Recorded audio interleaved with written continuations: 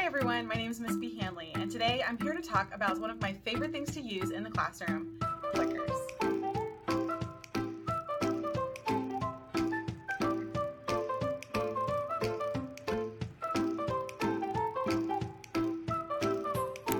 Plickers is an online platform that allows teachers to create quizzes, surveys, and review data.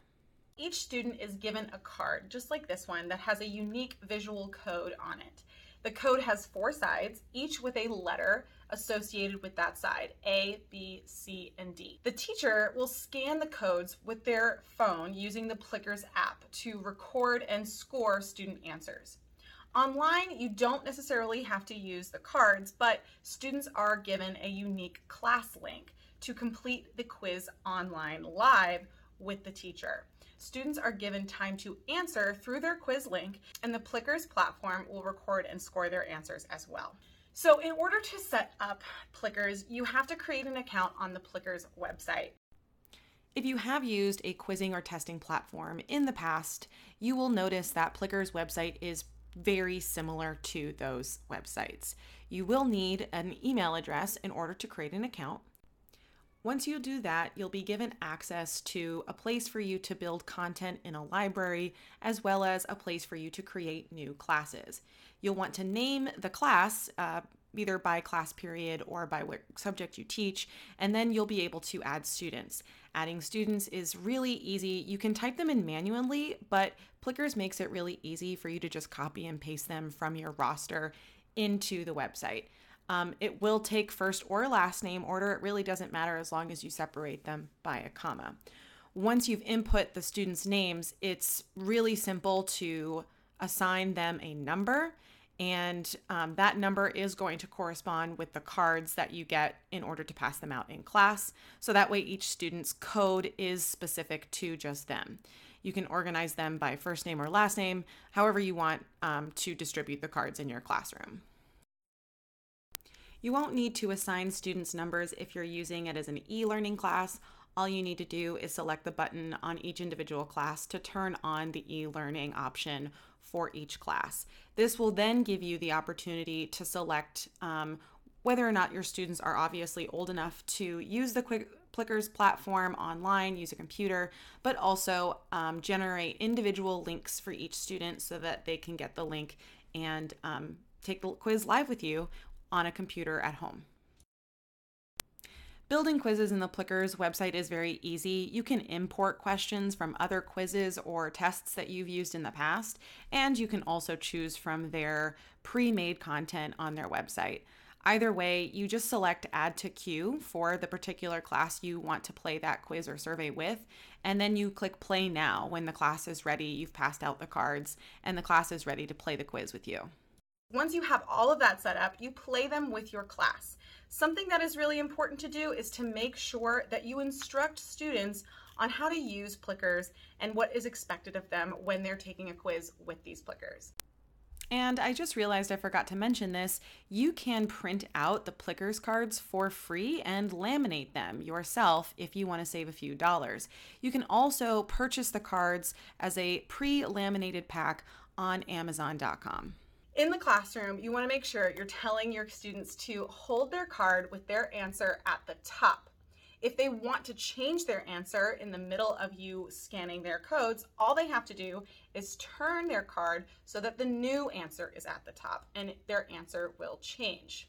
Something else that's really important for students in the classroom who are using Plickers is to not cover the code with any part of their finger. It can be really hard for your phone to read if the code is covered up in any way. You also want to make sure you tell students not to bend the cards. It can create damage on the cards as well as a slight glare, which you're seeing here now. You can also tell students that their names will appear on the screen in blue when their answer has been recorded so that they know they can put their answer down and that their answer has been scored. Online students may have a little bit different experience with Plickers. All they have to do is click the link that is sent to them from their teacher and then wait for the teacher to start the quiz. That students online can take the quiz live with you, so it allows you to answer questions for them as they go along. Online students will be given a certain amount of time to answer questions for the online quiz. what are the benefits of using Plickers over other kinds of quiz platforms? Well, I find Plickers to be really quick and easy. Students really love the interaction with the cards and me scanning them. Additionally, they love seeing how other students have responded to the question, especially if they don't know the answer and they want to jump on the bandwagon with the majority of students. It is a really simple, easy setup. I found that the Plickers website is very, very easy to use. It's very similar to a lot of other educational platforms out there, and it has an immense amount of data that is able to be looked at after you've given the quizzes in a very condensed and accessible way, which does make it really easy if you're trying to transition scores from the Plickers website into your gradebook. They make that really simple. The other thing that's great about Plickers is they have pre-made content, some by yours truly, some by other teachers around the world that have created Plickers quizzes, surveys about different subject areas, and they have a growing library of these Plickers quizzes that they're offering to teachers. So if you don't want to get into making your own questions and making your own answer sets, you can just choose one of the ones that are already available on the Plickers website. I think with the Plickers free version, you can make a quiz with up to 5 questions for free. If you get the pro version, it's an unlimited amount of questions that you can put within your quiz. And if you use the Plickers pre-made content on their Discover feature, you'll find that there are some sets that go above that 5 question limit. So you are able to get more questions in there if you use the pre-made content through the Plickers website. It's also really easy to import questions and quizzes. So if you have another type of quiz or form that you're using for your quizzes right now and you wanted to convert them to a Plickers quiz, it actually makes it pretty easy. Additionally, they have a great export feature. So if you do have a student who's missing, who doesn't have technology at home, who doesn't get to take the quiz live with the rest of the class, the quizzes are really easy to print out and give to students on paper for those that miss on a specific day. It does not require personal technology. Students don't have to have their phones out. All they have to have is a card and their answers in their brain, or your notes if you are allowing them to take notes during your quiz or survey. The other feature that Plickers added in recently due to COVID-19 and blended learning classrooms was the online option, which I think is a huge benefit for teachers who have students both in the classroom and online, or if you just have students online and you want to share this with them. I think that they really did a good job of integrating their Plickers experience in the classroom with the Plickers experience online. You can actually get these materials for free. They allow you to download the cards for free from their website, and you can laminate them, print them out and laminate them yourself for your classes. However, you can also go online to Amazon and buy a pack of 30 to 40 cards for about $20. It's really inexpensive, and the cards do last a very long time.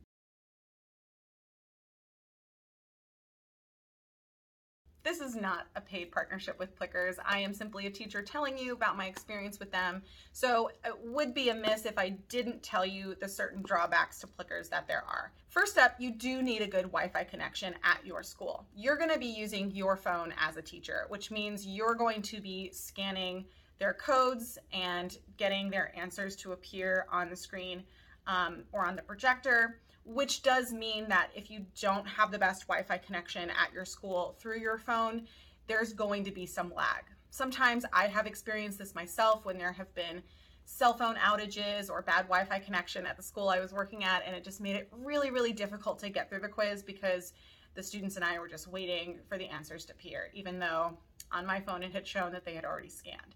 So a good Wi-Fi connection is necessary for the use of Plickers. The other downside that I would say is that the cards do wear out over time. Cards that you purchase from the website do last a very long time. I've had these cards in particular for about 4 or 5 years, and they are just now reaching the end of their life cycle, with certain cards coming a little bit damaged just from kids using them over and over and again throughout the years. So if you do decide to use Plickers and you want to print them out yourself, those for me didn't last quite as long just because the laminate wasn't as tough and the cardstock wasn't as tough. So the ones that come from Amazon are a little bit nicer, a little bit more durable. If you do print them out yourselves, you're probably looking at maybe 1 to 2 years of them lasting, whereas the ones you buy online are probably 4 to 5. I will say that the Plickers platform is really not conducive for a larger summative or final test, just because of the nature of how the Plickers quizzes work. I guess it would be a little bit easier to avoid things like cheating or sharing answers if you did all online, but students still find a way to share their answers with each other. Additionally, in class, students are looking at their partner, what their partners are showing, or asking them what they showed. The other thing about Plickers is that you can show a graph of what answers have been chosen, so it can make it a little bit difficult to get accurate student data about what they know. I use Plickers in more of the sense of being able to see in real time what their initial answers are. I allow them to change it because grades, but also I like to spark a discussion with them, especially if I realize a lot of them aren't getting a certain topic. The way I use Plickers in the classrooms is not for summative assessments. It's usually for formative assessments where I want to see what they know in that moment. And if I am noticing a lot of them get an answer wrong, I know I need to go back to that question and go over those answers again with the students. The last thing that I would say can be a little bit difficult with Plickers in the classroom is reading the question aloud to students and having them be able to see the questions. So depending on what your classroom is like and how well students can see the board, if you have a student who sits in the back who is not able to be up close to read all of the questions or all of the answers, it may mean that you are reading the questions and the answers aloud to students so that they can understand what they're answering. This has been somewhat of a struggle for me. I mean, sometimes I have one or two kids who need me to read it aloud, but most of the time students are able to answer and they have their Plicker cards up before I've even finished the question. So if you're not that type of teacher who is really engaged in the quizzing process, this platform may not be for you. All in all, I love Plickers. For me, the positives fully outweigh the cons. And honestly, I'd say 99% of my kids absolutely love this platform. They love doing quizzes like this. I think mainly they think that they get a little bit of freedom because they're able to talk about their answers and talk about the questions with each other, especially with me, as well as see what their peers are doing and what their peers are answering as well. I really like it. The kids have a really fun time with it. I really enjoy being able to talk through questions with them, especially when you throw in a survey question at the end and it gets them starting on discussion, because you really don't know how they're going to answer sometimes. You know, sometimes they'll give you a straight up answer like, yes, this is definitely it. And then sometimes they will question whether or not those answers are legitimate and reliable. So sometimes it is really fun to be able to see how students interact with these and get to really get them talking about the topics that you're discussing in class. Plickers is probably one of my favorite platforms to use, and the kids love it too, so I can't say no. I hope you liked this video. I hope you try out Plickers in your classroom. If you do, please comment down below. Tell me what you think. Did you like it? Did you like using it? If not, what were some of your cons maybe I didn't mention in this video? I would love to hear your thoughts. I hope you have a great day, and I will see you in class. Bye!